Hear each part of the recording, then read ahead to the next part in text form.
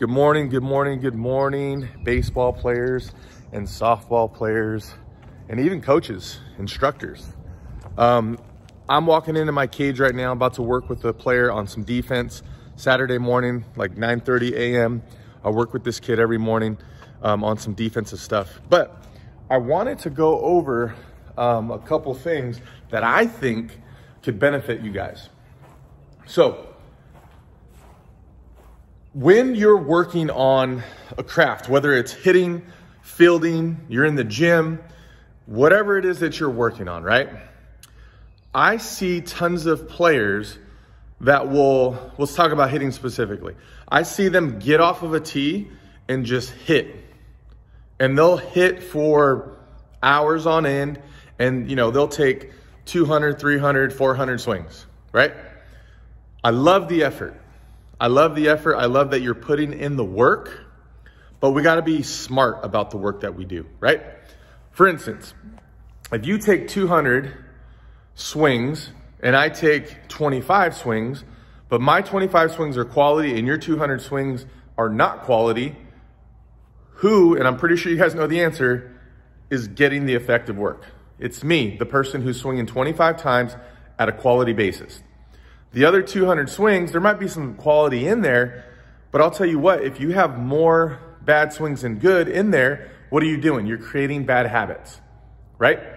So that old saying where quality over quantity, quality over quantity, it exists, especially in baseball.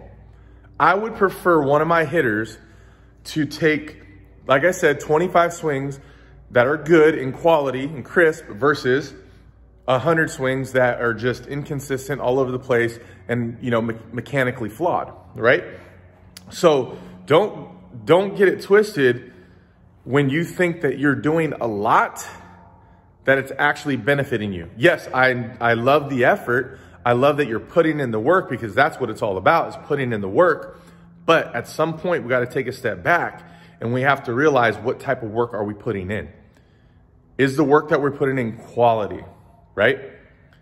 At some point, whether you're hitting, you're fielding, you're throwing, you're in the gym, you're running, it doesn't matter. At some point when you get there with your swing, with your delivery, with the way your base and setup is on defense, the way mechanically you're lifting, your form running, whatever it is you're working on, at some point when you get to where you want to be, guess what we're doing?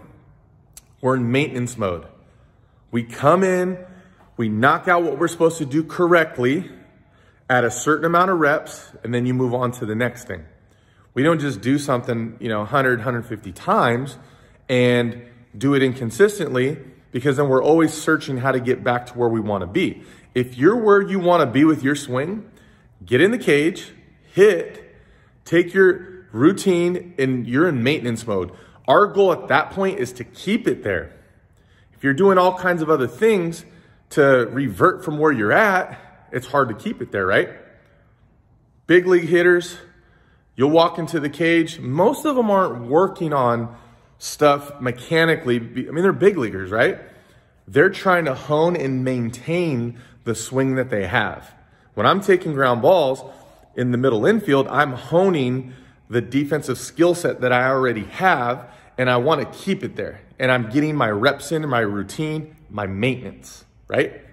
So if I could give you any advice as you're working, and like I said, whatever it is, hitting, fielding, throwing, gym, form running, whatever you're working on, go do it with a purpose, right? Do it at a quality basis and forget about the quantity. I'm not saying just go do 10 of them, right? And then get out of there. But I'm saying if you start getting to the point where you're hitting off the tee and you're getting tired and mechanically you're breaking down and you're starting to create bad habits, I would think at that point we're defeating the purpose of what we're working on, right? So we like to call this in pro ball, we call it eyewash. Don't just do stuff just for people to look at you and think that you're doing stuff. Do it with a purpose. If you're gonna take the time, you're gonna take the effort, you're gonna drive somewhere, miles and miles away to go work with someone, go put in the work with a purpose on a quality basis, okay?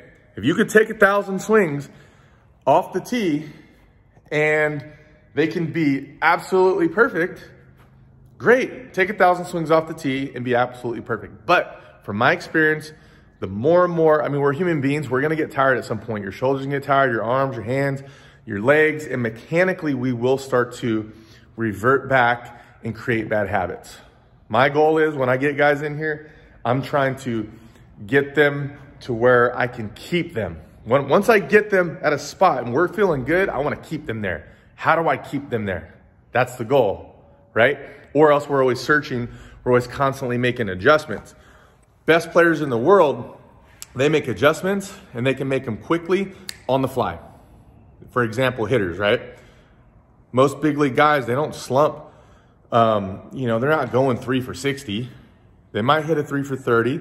They might hit a 2 for 25, whatever. But for the most part, those guys are turning that really quick.